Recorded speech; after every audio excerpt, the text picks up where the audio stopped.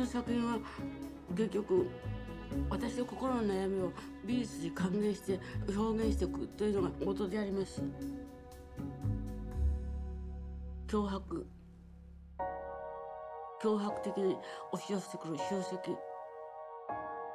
集積の哲学といったものは私の大いに興味を惹かれる作品のテーマであります。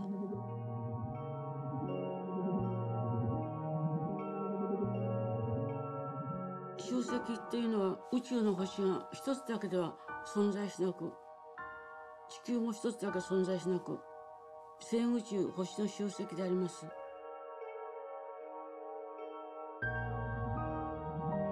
私たちも結局花を見るとそれと同じ花がいくつもつながっていて、それに対して追いかけていくとパニック状態に陥って、私自身その花を食べてしまうくらいの衝撃を受けたりします。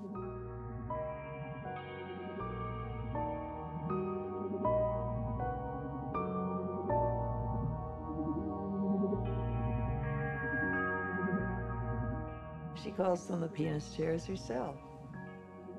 She has a good eye for what catches attention. And if she'd called them the banana chairs, they probably wouldn't have been as interesting to so many people.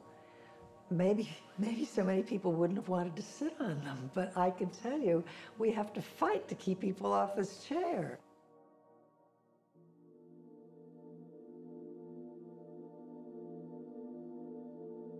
You walk into the group show, there was Rosenquist, there's Donald Jeff, and Andy Warhol.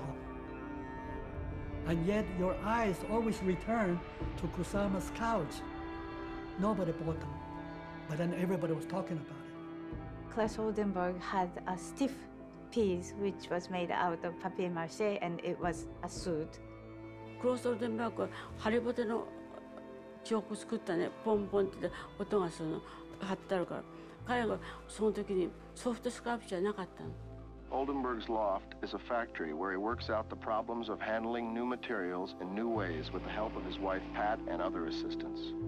I don't think until he saw Kusama's artwork, he thought of actually creating the sculpture out of sewing. It's very unmasculine.